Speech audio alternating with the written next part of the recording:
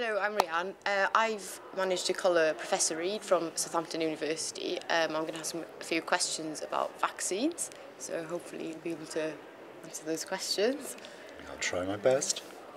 So, firstly, I'd like to know, what are vaccines? Well, in general, vaccines are derived from bugs, viruses or bacteria, and we can give them to people either by mouth or by injection, and they mimic the bugs that they're derived from, so that the body thinks it's being infected by them, but it actually isn't.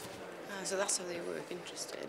I've heard that they can be quite dangerous, that they're associated with lots of side effects and things. Well, not at all, not in general. I mean, obviously any medicine can have its side effects, but it's really quite rare for any serious side effects to occur with vaccines. For example, out of millions of vaccines we give to babies in this country, we hardly see any serious side effects occurring. Okay.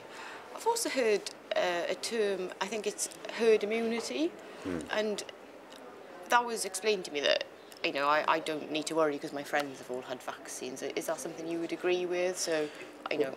Well, herd immunity is when it occurs when you've given so many people the vaccine that the bug has nowhere to go. Right. So what happens then is that the bug dies out in the population. But obviously it does rely on sufficient numbers of people being vaccinated so that the bug really doesn't have anywhere to go. If you don't manage to achieve that, then what happens is the bug can then infiltrate the population and you get emergence of the disease, again, that you're trying to protect from. A good example of that would be measles, where people stopped giving their babies the MMR vaccine. And whereas before most of the population were adequately covered, recently there's been a chink so that a small number of people aren't immune anymore, and then we've seen emergence of measles, you know, in the population, which of course is an extremely dangerous disease. So, will a vaccine weaken my immune system? Well, actually, no. It'll do the opposite. It strengthens it. It increases the exposure of the immune system to molecules derived from the bugs. So it doesn't do anything at all to weaken the immune system. I've also heard that it's actually, in some respects, better to get the disease rather than have the vaccine itself. Well, you wouldn't say that if you were living in the Middle Ages and, you know, you got things like diphtheria and tetanus, because these diseases, when they occur in nature, are really awful diseases. You see, as a population, we've actually forgotten how awful it is to have real measles, to have real mumps, to have real tetanus and diphtheria. And these used to kill people, kill children. We don't see that anymore, and it's because the population is vaccinated. So no, it's not better to have the wild disease than it is to have the vaccine. The vaccine is, I mean, our brilliant history of vaccinating the public against these diseases has just removed a real scourge, you know, from the population. I've also heard that getting the disease as an adult is far worse than getting it as a child. Does the same thing apply to vaccines? Are you more likely to develop side effects, for example, if you're an adult? Or?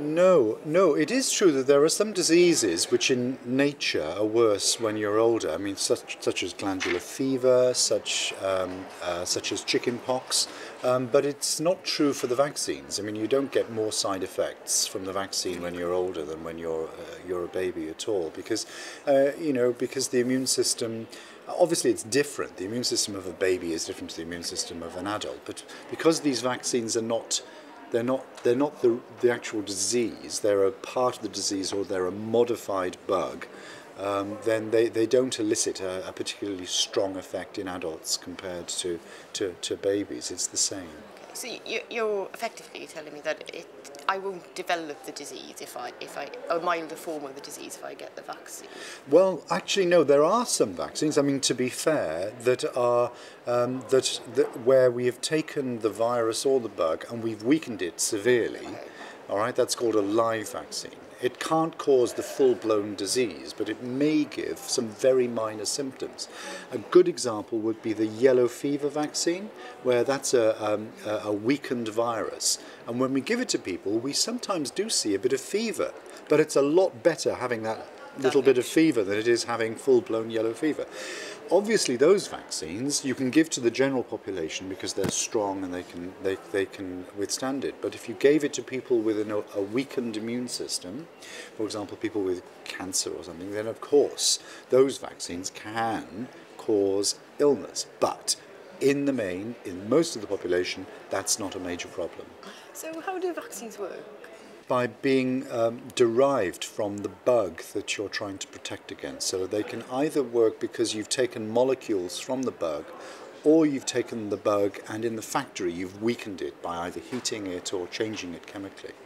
And when we give them to somebody, either by mouth or by injecting them, the immune system recognizes that thing that's been put into the body is foreign to the body.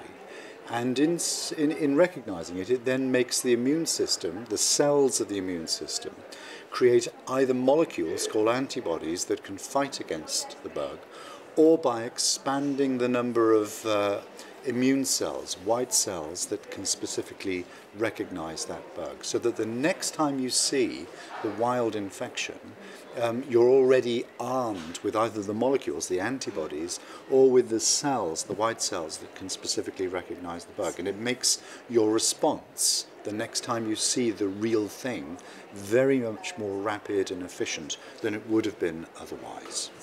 Why do I need to know about vaccines? Haven't I had them all as a baby? Well, yes, you did have them as a baby, but many vaccines don't give you immunity that lasts all of your life. So some of them you have to have a booster later in life, all right? Some of the vaccines can't be given to babies and have to be given to older people. And some of the vaccines are for diseases that mainly only occur in older people.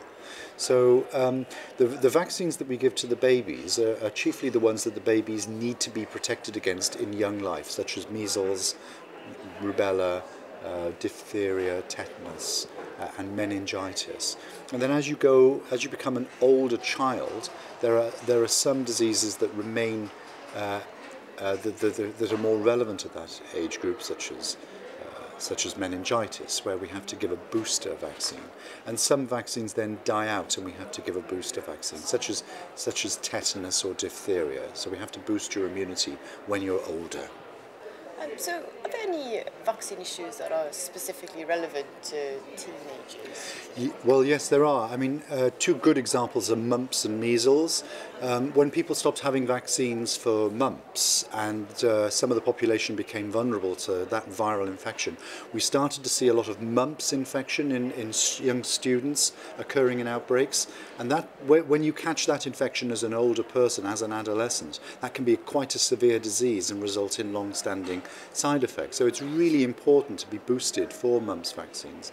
Likewise, we've seen a burst in measles infection, and that's a really nasty lung infection that can be quite severe when you're older. And we've started to see that virus emerging as well. So again, we are concerned that all of our adolescent population are vaccinated, particularly with the MMR and other vaccines such as meningitis. Thank you very much for your time. That was very, very informative. Thank you.